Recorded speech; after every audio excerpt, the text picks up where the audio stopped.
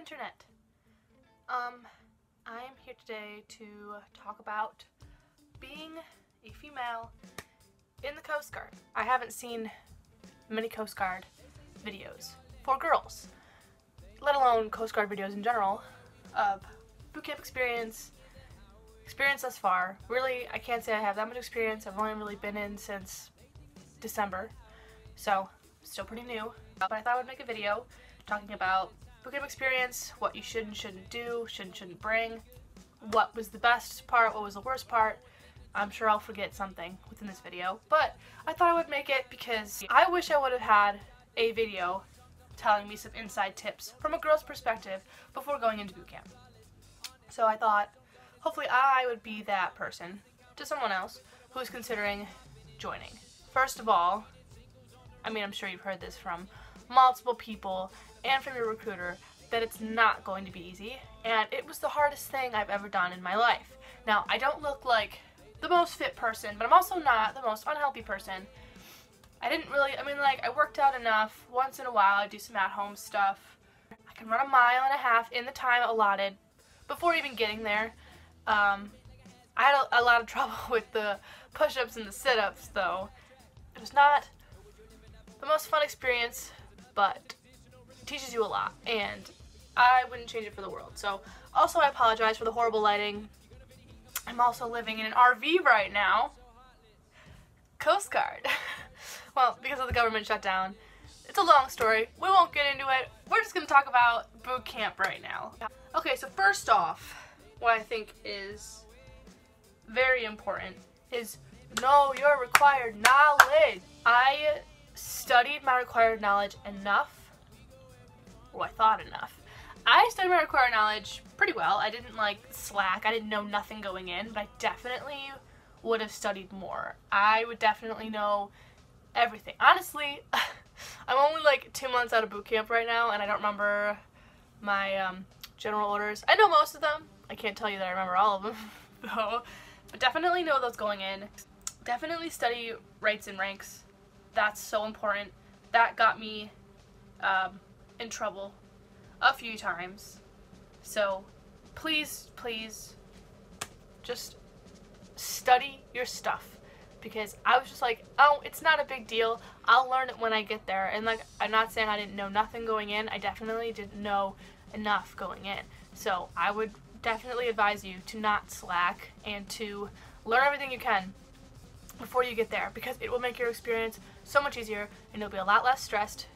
There's no way you can avoid stress at all, but it definitely would make things easier if I had studied more beforehand. Second of all, if you're not gonna bring bring gel with you, when you pack your bag, the carry-on that you're allowed to bring, if you're not going to bring a lot of stuff because of the flight or whatever, when you can go to the exchange, when your first trip to the exchange is, buy a lot of hair gel. For you females, buy a lot. Now, I have a lot of hair, which at the time I had a little less hair, probably maybe that much less hair. Definitely buy a lot. At the exchange, when we were there for the first time, I bought 3 big bottles. These are the bottles they're gonna give you. I have mine upside down. But this is the 3rd one that I bought. I ran through 2 full bottles and this while at boot camp, and this is all I have left from 2 months of boot camp. You're gonna need a lot, so please bring a lot, or make sure you buy some at the exchange. Buy more than you think you're gonna need, because either A, you're gonna need more than you think you need, or B, some other girl's gonna be like, oh my gosh, can I borrow your hair gel? Because you're gonna be sharing this. You're gonna be sharing a lot of your stuff more than you think, because we all run out. But we all take care of each other. We're all family. It's fine. Okay, this is a big one. At least for my company, it was big. We had a lot of girls in my company. We had, by the time we graduated, we had about 15, 20 girls, I would say. Maybe. We started off with about 30, which was a lot for our company. It was a struggle. It was a huge struggle bus having so many girls. It was nice in ways, and in other ways it was tough because you have to share showers, share counter space in the bathroom. It was a lot more when it came to cleanups, when it came to a lot of the drills that we did. It was rough having a lot of girls, and girls are come on, we all stress out, we all annoy the heck out of each other, and it was rough being with so many girls in such a close space when we're all like stressed out and moody and just jerks. That was really fun. Hopefully, if you end up joining, that your company doesn't have too many girls, or like that y'all mostly get along. We didn't really have like the biggest problems. We did have some problems with some girls, but it definitely wasn't crazy to where there was like fist fights or anything. We did get close. We had some throwing things and some words that were tossed around, but no fist fights, luckily. Keep the head clean. Like, when you go to change in there, when you go to change into your uniform, when you go to take a shower, when you're just getting ready in the morning, keep the head clean. You're gonna get in so much trouble if there's like hair in the drain, if there isn't water that's cleaned out of the sink, if there's gear adrift. That's a big deal. And a lot of the girls in my company, when they would just finish getting ready in the morning, they wouldn't grab their stuff and put it in their rack. They would just leave it lying around, towels just thrown everywhere, all of their like gel and hair stuff, they'd throw it in those little cubbies. Don't do that. Please take your stuff back to your rack with you. Just please don't leave your stuff in the head. When you're done getting ready, grab as much of it as you can, shove it in your rack, and then go. Like, I know you don't have much time. Things are nuts. Like, you're not going to not mess up. So you can't be perfect. I'm sorry, as much as like you think, oh, I'm gonna make my rack so perfect and all the stuff in there is gonna be in perfect order. Just know now, don't have your expectations so high to be perfect, because you're not going to be. You're going to mess up at some point, and I'd rather you know now than when it happens and you're like freaking out and crying, because we had so many crying girls in our company. But just, that's a big one. Keep the head clean, because when you're out during like classes, if you're out, I don't know, even when you're doing like intensive training, when you're out at the gym, swim class, whatever, when you're not at the house, some of your CCs will go there, they will check, and they will do an inspection of your squad bag. Every time you leave, freaking take the garbage out. My rack in the beginning was right next to the head, so like it was just right in the front of the room. The head was right there. So usually me and my rack mate would be the ones to take out the trash, because it was easiest for us to get ready in the morning. We were the fastest because we were just right there. So whoever's done and ready first before y'all leave for lunch or breakfast or whatever, take it out. Don't think like, oh, that person always takes it, or I don't have to take it out. If you're done first, just go take the trash out, so that people who are taking longer, people who didn't have as much time to get ready, don't have to do that. Don't have to worry about that, and y'all aren't going to get in trouble. I ended up taking the trash out a good amount of the time. A few of the other girls did too. It was kind of frustrating because there were other girls who were done before us who wouldn't take the trash out. So please, if you're done first, make sure you take the trash out. Again, I'm just trying to save y'all some headaches, because keep the head clean, take the trash out. And hopefully that will save you a bit of yelling. I mean, sometimes they have to yell. Usually it's a time filler. They will just yell because they have to. It's part of the training. You can't think that if everything's perfect, they're not gonna yell. Even if you were like the best company and everything was clean, they still gotta yell at you. I'm sorry, it's part of the training. Another thing I would encourage is to make sure you girls work together when it comes to drills and making your racks and anything like that. Encourage each other and work together, because so many times I was just disappointed and tired and frustrated, and I wanted to quit, and I was just so frustrated that I would just like cry because I was just mad. I was just upset because I was just tired of getting yelled at for no reason. It's just a time filler. They are just filling these gaps in the schedule when they have nothing going on. What else are they gonna do? Oh, we're just gonna go punish the company. It happens a lot. It's gonna be frustrating. You'll get through it, I promise. But just encourage each other. When someone looks like they're getting tired and they want to put their canteen down, when someone just looks frustrated, when someone's screaming their face off and they look like they're just so angry, just encourage each other. Just be like, you've got this, we've got this, just a bit more, like, come on, we've got this, let's go. That was huge for me, and I know for a lot of the other girls. Just don't be so hard on each other. Everything sucks for everyone, and I know that some people are going to be slacking more. A lot of people sandbag, and that caused a lot of problems for our company. But don't get angry at each other. They want you to get angry at each other. They want you to fight. They want you to disagree. They want you to butt heads. That's kind of part of the forming, where you need to learn to work together despite the differences, despite the anger that you guys have in between each other. Please work through it. Don't get so pissed that you cause issues, because that's never fun. That stresses everyone else out. Just encourage, just work together as a team, get through those 8 weeks as cleanly as possible and as scot-free, because like, hopefully you don't get noticed. Hopefully you're a wallflower, because I tried to be. It didn't work. But some people made it that way. I did not. But please work together. It helps so much just to have people who are like, how are you doing? How can I help? If you're faster at certain things, go help one of the other girls out. Let's say like if it's like a shoe shining thing that's going on. If you can shine your boondockers faster than most people, if you're really good at it, if you're done, go help someone else. There was this one drill that we would do where we had to have our PT gear on and we had to put it on a certain amount of seconds, and then we had to put our ODUs on over top of the PT gear, and then if we didn't do that fast enough, you had to take all that off and put all your PT gear on and have your go fasters on in a certain amount of time. If you didn't make that, put the ODUs back on with your boondockers and everything. It was, again, one of those sweat things that sucked. But if I was able to finish putting my ODUs on over my PT gear before someone else next to me was, when I was done, I'd start tying their boondockers together. I would start helping them like put stuff on, because if you work as a company, if y'all get done at the same time, that's how you win. You can't just be like, oh, I'm the fastest, I'm done. Like, no. You have to have everyone in the same loop. Everyone has to be finishing. Everyone has to be fast. Teamwork, that's a big part of this, as much as you don't want to and you want to just be on your own and you get frustrated because everyone else is slow or everyone else is not as good at you at certain things. Just be patient with each other. It sucks, but I needed people to be patient with me. I needed to be patient with other people, and that's how we made it through. So work together, please, especially when you have like time drills of like making your rack. If you've got your rack mate there, help each other out. Stop trying to squeeze past each other to like shove your covers in and make your bed as fast as you can. Just help each other out. If someone's on the top bunk, make theirs first, make it together, grab the blankets, help. It goes so much faster. And then get to that bottom rack and start making the bottom rack. You will be done so much faster. Your rack will look so much cleaner. If you also know how to do hospital corners, help a brother out. We all didn't know what we were doing. We had a few girls in the company who did. Super duper helpful. Just go around, check everyone's hospital corner. If you're done, check each other's hospital corners. Go help everyone tuck them in. Again, teamwork is huge. There were some girls in my company I wasn't the biggest fan of. Did I help them? Yeah. That's just how we had to get by, which is, again, a huge lesson that we had to learn. Teamwork is huge.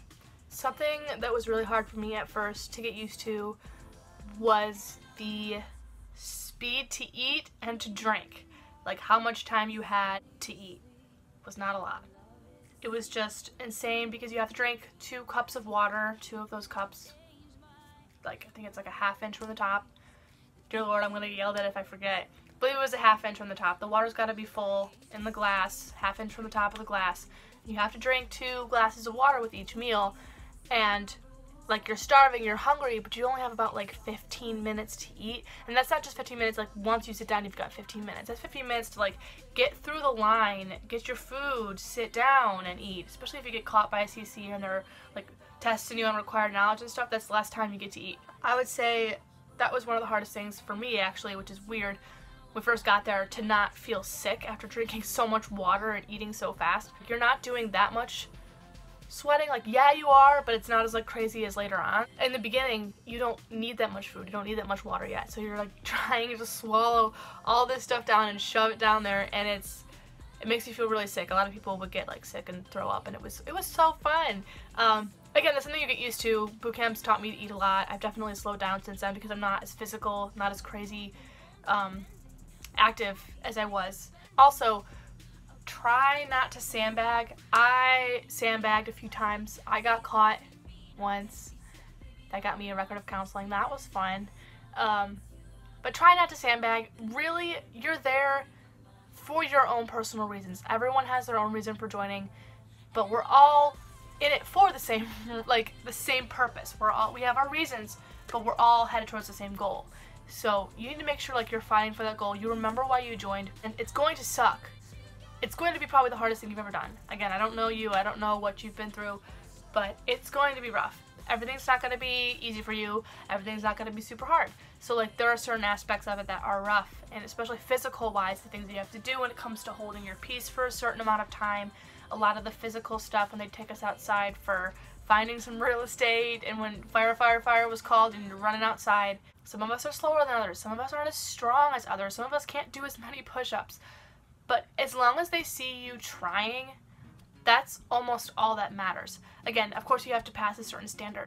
When it comes to, like when you go outside, you're doing push-ups and sit-ups and cherry pickers and all those kinds of things, if they see you shaking, if they see you sweating, if they see you trying, they will not call you out because they know that you're trying your hardest to do your best. That's all that they ask, is that you do your best and that you're not getting lazy or sandbagging.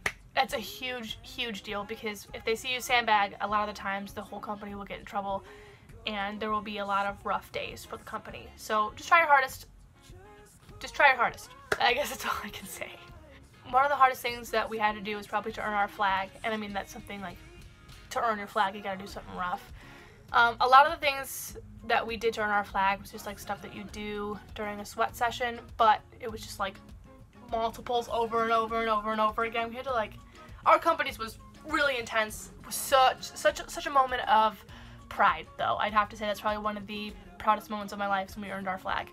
But anyways, I hated when they make you take your sea bag, and right after they've given you, like, you know, divine hours or like a bit of time to remake the inside of your rack, then they say, alright, go grab your sea bag and put all of your belongings in that sea bag and get out on the quarterdeck. And you fill your sea bag with all of your uniform stuff and all of your belongings and all of your laundry, and everything is shoved into that sea bag, and you're passing it or you're walking around with it, and it's just this huge bag on your back that's super duper heavy.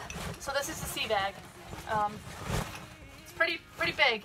You can fit a lot more in here than than you think. But this is what you're shoving all your stuff in, and then you're throwing it on your back, carrying it around, passing it, sweating, shoved in a small room, walking around the regiment with it. It's rough. We had one time where we all had to go outside and like pass them around the parade field, and we just had to all stand in a line and pass them we probably did that for 2 hours, which was, again, rough. That was probably, the physical aspect of it was harder than I thought it was going to be. The Coast Guard boot camp is probably one of the hardest mentally. It was definitely harder physically than I thought it was going to be. I thought it was going to be mostly like class stuff, and that was just going to be a lot of remembering, which it is. But then you've got the physical aspect of it, which is still extremely tough. Another thing I wish I would have had more of while I was at boot camp, what I would have packed more of or bought at the exchange would be lotion. And depending on when you go, I was there in the winter, kind of. I was there like from Halloween till right before Christmas. So I was there in the winter. It wasn't the coldest part of the winter. It was still pretty warm when we got there, but it was really dry, and lotion was huge. Like, I just wanted to like bathe in it because everything was just so dry and so gross. So I would definitely encourage more lotion, more hair gel, probably more deodorant too, and you run through that. Again, it's like nice because if you have extra of anything, of course you can offer it to girls who run out of it. A lot of the time someone's gonna ask, do you have more of this? Did anyone have that? Hair bands. Again, I don't know about your hair. My hair is super duper thick. So I broke hair bands on a daily basis, which was so frustrating because you're speeding to like get your hair up and get it out of the way, and then your hairband just breaks and flies off somewhere and to Narnia. I would encourage you to get 2 kinds of brushes. Don't have just one brush. I've got 2 different kinds of brushes right here. These are the 2 that I brought to boot camp. So there's this one which is like a normal, you probably see all the hair on it. Just like a normal, like, this is a wet brush, which are like the best brushes, especially because like after showers, brush your hair through. It'll make things easier in the morning. This is one of those wet tangle brushes, so you can brush your hair when it's wet, doesn't get all snarly and everything. But you're going to want a brush that like really does get through your hair. This is the one you're going to want to start with. Any normal bristle brush, plastic bristle, whatever, comb. You're going to want to start with that so you can get all the snarls out of your hair first. And then I would encourage you, I got this one at the exchange. This is a boar bristle brush. You're going to want this as well because this is what's going to smooth your hair down. So you're going to use this to like get it up, get it out of the way, get it all smoothed over, and then this is like the final stage. This is your coat of pink polish, and this is your clear coat. This is that final step that you're going to get to make it look really, really nice, really laid down. It makes it look a lot cleaner. By the end, we were all professionals with our brushes, and our hair looked so nice by the end of boot camp. We were taught well. Eventually, one of our CCs taught us how to do her bun. We call it the gun bun. Shout out, pay off your gun. Yeah, 2 brushes for sure. Don't just stick with one or the other because it's not going to work. You're going to need both. Now, these donuts, technically, when we first got there, they weren't allowed in the beginning. We weren't allowed to use these until later in training. One of the girls in our company did use this all the time. She always was told, your hair looks so perfect, oh my gosh, do it more like her, her hair's perfect. But I was told we weren't allowed to use these until later. I'm not the biggest fan of these either. My hair's super thick, so putting thick hair over a huge donut just makes this donut even bigger, and then there's just this gigantic, it didn't work for me. It does help later on. It does look nicer for like fancier events, for graduation if you want to use these. It doesn't really save time, honestly. The way that we were taught to do our hair is a lot faster than just using this, which does look nice, but what you are more worried about in the beginning is time, how fast it takes you to do your hair. You don't have to purchase this if you don't want to. It's not like a necessity, but one of our girls in our company, her husband, sent us some of these, so that's where I got mine from. But I'm not the biggest fan. If it's for you, go for it. I just couldn't do it to save my life. So anyways, that's all I can really think of for now. I'm sure I'll probably think of some more later after I'm done editing this video. But if you have any other questions, if you have any other concerns, any other things you want to ask about, feel free to comment. I probably will end up making another video, depending on how many questions I get, if I get any, if this even gets seen. But I know that I wanted some girl to post something about boot camp before I got there, because it was all guys just talking about what the dudes do, what the dudes need to pack. That there wasn't many, people talking about the Coast Guard. Coast Guard is small. Coast Guard's not as popular as other branches of the military. So I'm here to hopefully fill in some girls who are considering joining the Coast Guard, how boot camp was, what I felt about it, some tips and tricks. But let me know what you think. Comment questions. I am so willing to answer. I will respond as best I can, and maybe even make another video. So again, congratulations if you're considering joining, or if you've already joined, and hopefully we'll see you in the fleet.